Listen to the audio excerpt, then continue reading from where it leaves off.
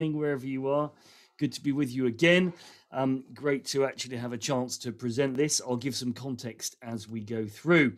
But before that, it's always good, when you have these commercial breaks on television, sometimes you see the same one, the same advert one day after another. So I thought it was probably worth me just rerunning the advert that I ran yesterday to say that the VSF YouTube site has got lots of good presentations that Wes has been recording and putting on there, and including some fun stuff like how to make cups of tea and coffee, and some even some musical entertainment. So it's not all deadly serious, but do go over there, check that out. Also, my own the organization I work for, Nevion, we have a great YouTube channel with lots of content, lots of stuff with myself and several others contributing to there as well. So do check out those sites.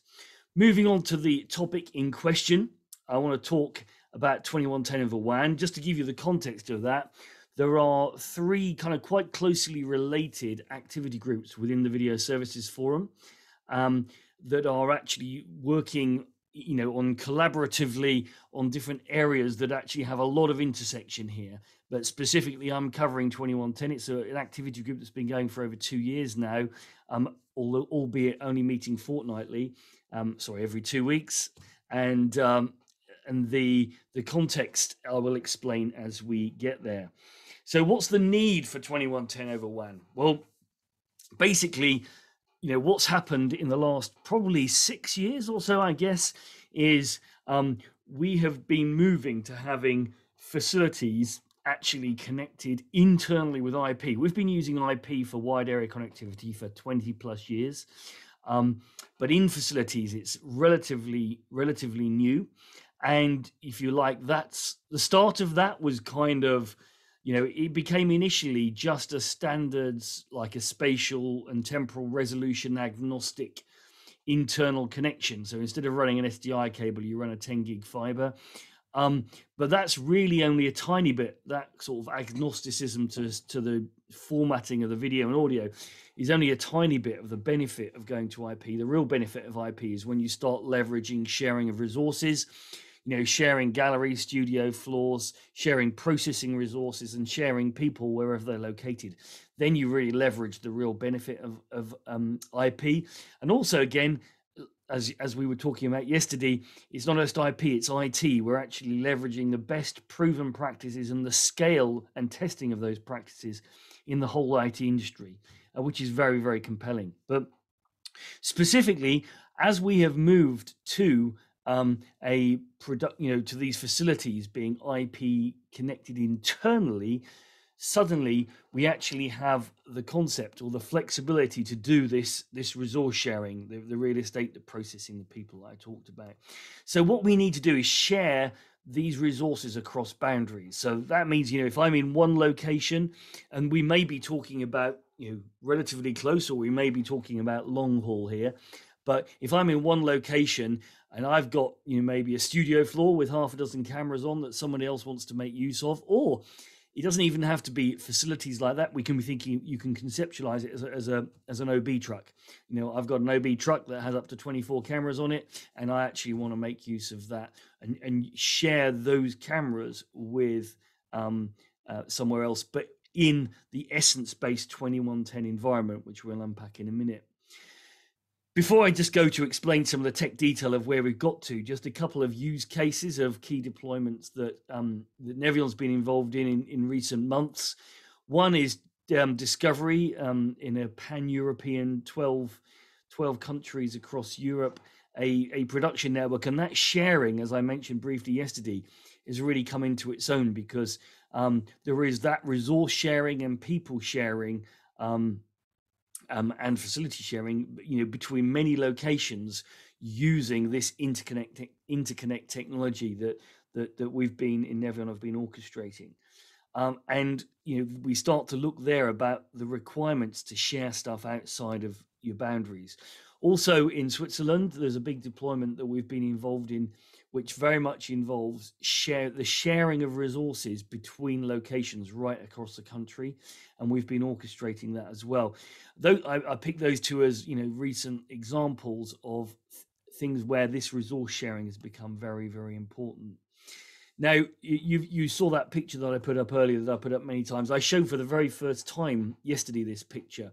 I wanted to put it up again because I think this, as an ecosystem of where we're moving to as a like real-time media production industry, this has all of the elements in one nice, easy to read picture. What I see is what you can see there on the right hand side, the central facility, which has got some processing, it's got some cameras, it's got some control surfaces, etc., etc. You can also see on the left hand side that event location, which is maybe where the event is. That could be the truck, at the event. That could be a regional facility that's interconnecting. Again, there's some processing resource there, there's some control surfaces, there's some acquisition devices. But then we start to look at some of the other elements in here. There's 5G connected infrastructure there, out and about, portable, pop-up production, wirelessly connected devices with relatively high bandwidth. We've got that from home at the top right there. I use the word from home rather than at home. From home, literally domestic home. We've seen a large number of people with control surfaces for equipment being based at home, running on proxies and actually controlling various elements of broadcast productions, literally from the garage or the dining room. And then in the middle, as well as potentially doing processing at a central facility or an event location, we've got the options of that processing being located in either private or public cloud infrastructure.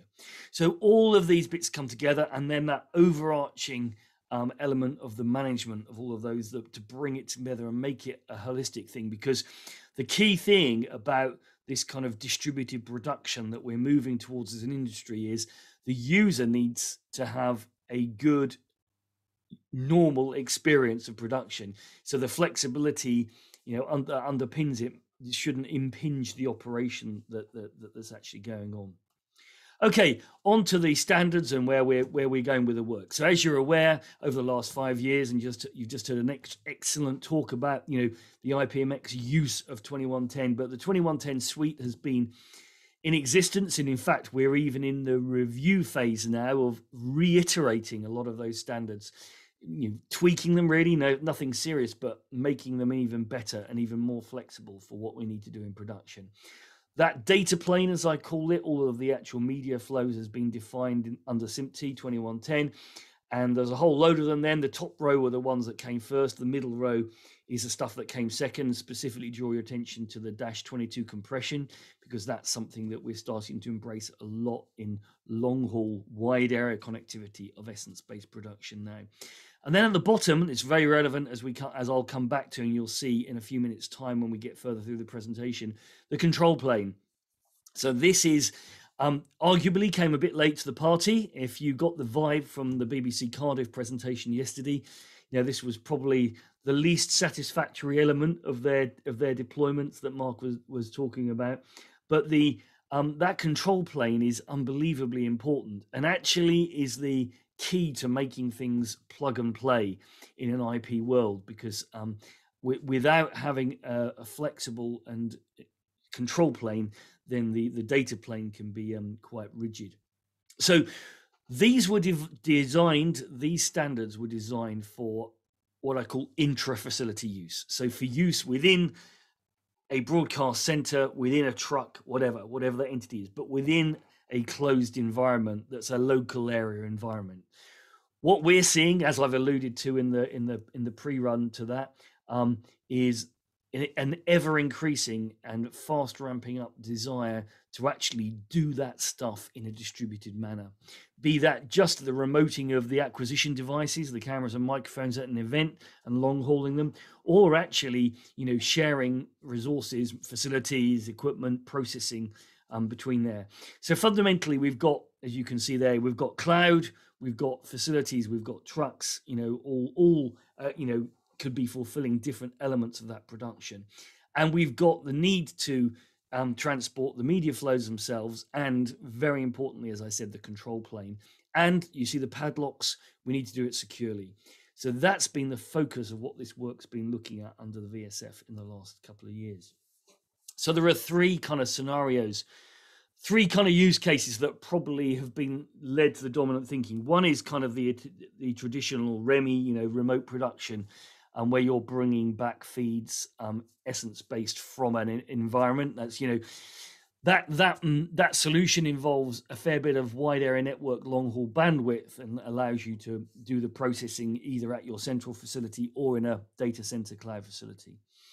We've then got two different interconnected facility options. One is the intra-company, so two different locations that belong to the same organization where they want to cooperate and share resources between themselves. And then the last option there, the intercompany, where you're actually looking to share resources, maybe as a rental or just as a collaboration for a specific project between organizations. And as you can imagine, the number of the nuances of differences between the edges of those facilities can become even more pronounced then.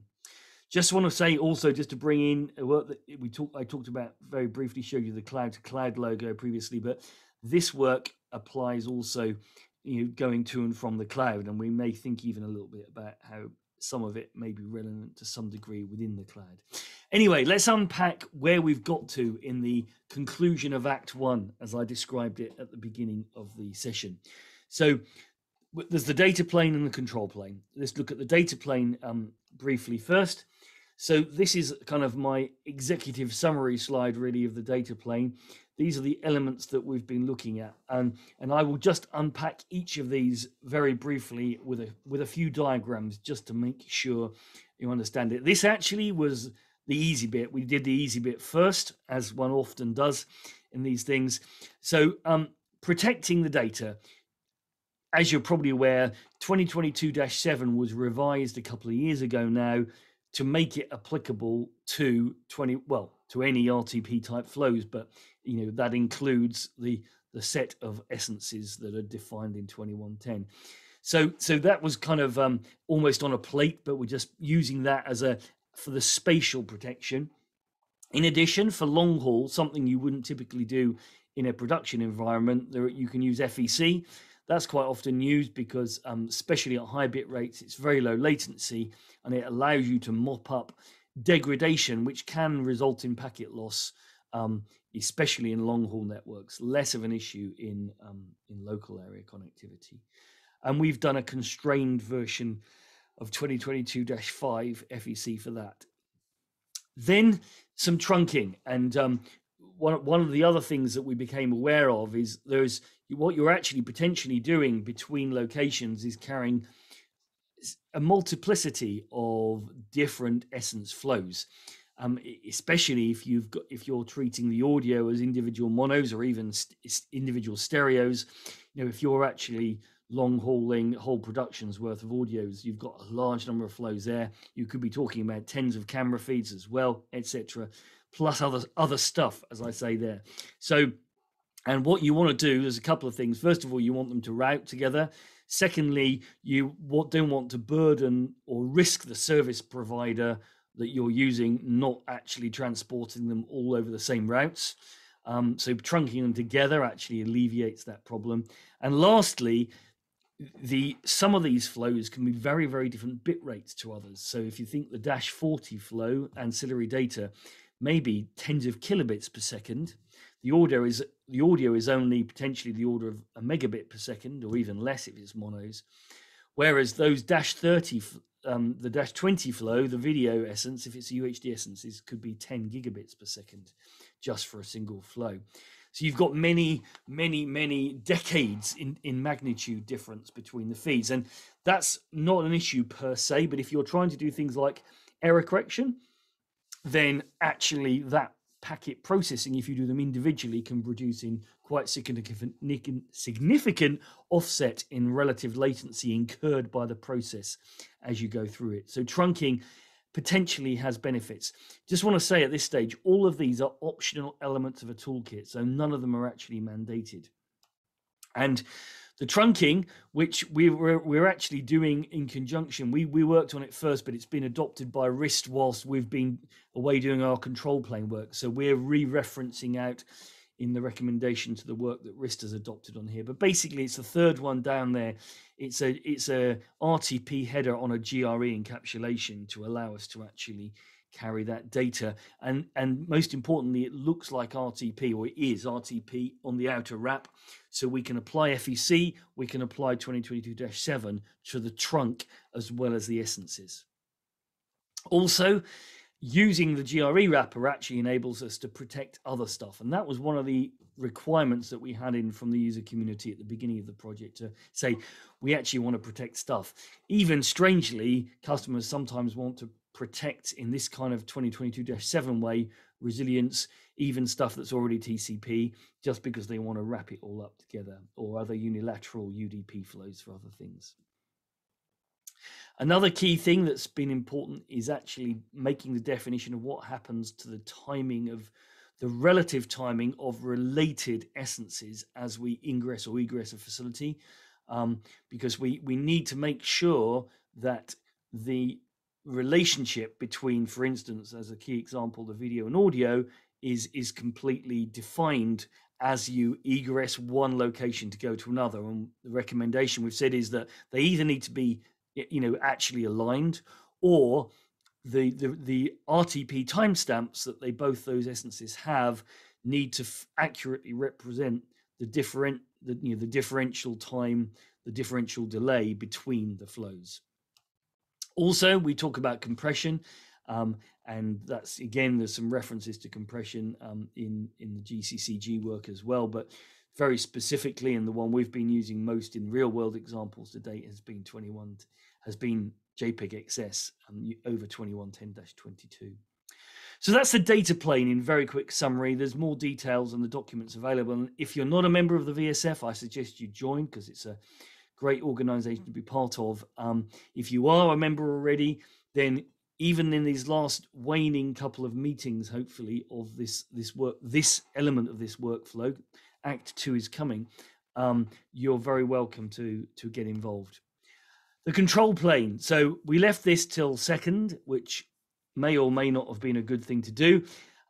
So this is all actually about saying, we've got these media flows that we can push over, and have some interoperability, in the wide area space. But we actually need to make sure those are discoverable and controllable. At the control layer, and all the information is needed. So the concept we came up with is that the proxy or the gateway, whether that is a physical device or a virtual device that sits at the edge of the facility, actually it is obviously needs to have complete isolation, because one of the user requirements that we had in at the beginning of the work was very much that each facility, be that a truck or a campus or whatever, needs to absolutely be autonomous, and you shouldn't be able to wreck anything from outside. So the security is paramount. So the concept that you've got these proxy points of delineation, and again, you see ISO 4 there, whilst we would actually support and recommend the use of NMOS as the control plane within the facility, it's not mandated. It could be another control system there. What we are doing in the control plane in the wide area connectivity is independent of that. So what we have defined here, and this is, you don't need to understand all of this, I'm just showing you this to point out one or two bits, but the concept is very specifically that WAN DMZ label in the middle there, that's the no man's land, that's the point of interoperability that we are defining in this whole piece of work, both for the data plane and the control plane. But specifically for the control plane here, we're talking about basically, and the example here is that facility 1 on the left is actually sharing resources with facility 2 on the right. And what happens is there's been an agreement for those resources to be shared. The offering facility on the left makes them available at the agreed time. So there's a temporal nature to it. That's then advertised out securely and can then be consumed by the receiving facility. So that's kind of, a quick summary of how it works. So just diving into what that kind of looks like, and one of the kind of interesting and I think positive reuse aspects of the work and the conclusion we came to, because to be fair, We did wander in the wilderness for a handful of months as we battled around the requirements and how to accommodate what we needed to do for the control plane. And we looked at several options, but very specifically, what we've come up with what I can call a constrained NMOS or constrained version of some of the NMOS toolkit. So you have on the left-hand side there the, if you like, nodes, things that are part of the control system of the, of that facility. What we then do in our gateway function, as be that physical virtual, that gateway effectively creates a node API and a connection API and advertises, in an authenticated, secure way to the other devices it can see, the resources that are being proxied and made available. So the idea is, a given facility will share a certain number of its resources. You're not trying to lay bare every camera, microphone, and playback server, etc., and graphics engine you've got in your facility. You're saying, I'm going to share these 8 cameras and these 12 microphones. That's the concept. So those resources that are shared are advertised on the external API over there. The great thing is, because we're reusing NMOS, we're not even making it different. We're just constraining the way we're actually using it. And again, if you want to dive into the detail, do get in touch and be part of it. But basically, what's happening is all of the resources can be advertised securely to the other facilities. So when they're available, they can be instantiated over the wide area connectivity and start consuming that bandwidth to use the signals.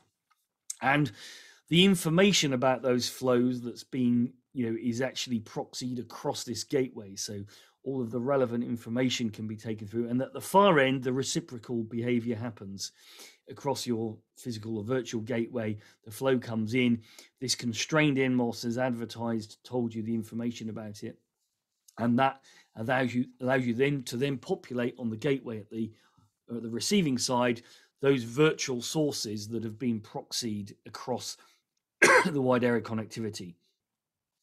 The idea of all of this is it gives you a good amount of isolation and security. Now, again, this is a toolkit. You may, for some reasons, if you've got a single entity, a single organization across multiple locations, you may decide that you want to actually have one, holistic system and control system that spans multiple locations. In my experience, in my Nevion experience rather than VSF experience, in my Nevion day job experience, I would say that our view is probably that a resilient control system per location is probably the ideal way to go. And the kind of federation work that we're talking about here, resource sharing, is something that we've already encountered and solved within within the video iPath solution that we have, because we've needed to embrace this concept of security and resilience within a facility, as well as sharing resources. But this is what we're talking about here is a standardized way of that resource sharing happening. So we can actually interoperate between multiple vendors offering and receiving those flows. So coming into land shortly, the end is in sight for this first chapter of work. We've finished the 2 drafts of the 2 documents, which are TRO 9-1 and 2, representing the data plane and the control plane I've just outlined. And that's a good place for us to actually be able to offer this to the industry. We're in the middle of reviewing those drafts, and we're planning to do some prototyping and testing of the specifications as we've made them. So we're trying to do some what I call virtual road testing before we actually offer this out. But that's the stage this work's got to. Now, it's not the end of the road. There are other requirements that I'm sure we've already got a list of some other things that need to be done moving forward as well to make this even more flexible and even more plug and play. So those are things we're holding for the future. We're aiming to get this over the line very shortly now, because as I say, we've been working on it for a couple of years now. So the coming back to that picture that I showed you, that I think wraps up all of the the different points that are needed in the end game, if you like, of of the different capabilities here, the central facility, the local facilities, the cloud infrastructure. All of these wide area pieces of connectivity need interoperability, both at the data plane and the control plane layer, to actually have, you know, as much of a plug and play experience as possible as we actually dynamically share resources. So this kind of capability, I think it has immense use in all of the scenarios of interconnecting the elements that you can see in this picture below in the different ways. Hopefully that's been a good update for you. As I say, it's not too late to join VSF, sign up to the group and be part of it. As I say, it's not the end of the road, but we're just heading towards the end of Act 1 in this piece of work. And I'd like to thank everyone that's been involved in it. We've had a great representation of what I call end customers, as well as enthusiastic collaborators from the industry that have been working together to actually help make this work. And I look forward to the next chapter. So thank you very much for listening. As always, I would like to invite you for a nice cup of tea. I've heard since I last presented, only yesterday, that IBC is now not happening in September. So maybe if we're allowed to get into the USA for NAB in November,